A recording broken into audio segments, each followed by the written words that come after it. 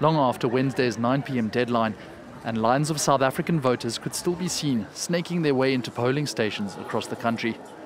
Spirits remained high, though, as voters participated in the democratic process. Our vote is something that we fought for, so I will definitely wait here for as long as it takes to vote. Here on Robben Island, the same prison that once held Nelson Mandela, Bongeka Nglanga voted for the first time.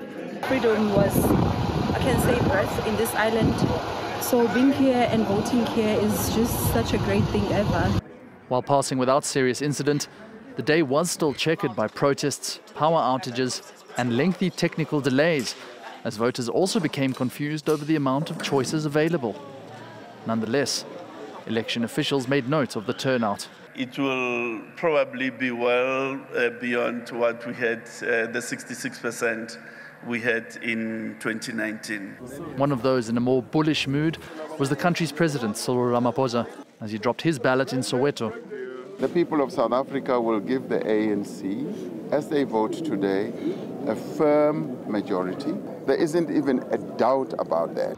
Recent polls, though, have put the ruling ANC at less than 50% for the first time since 1994, leaving others with a kingmaker role in their sights. For the first time in 30 years, there's an opportunity for change in South Africa at a government level.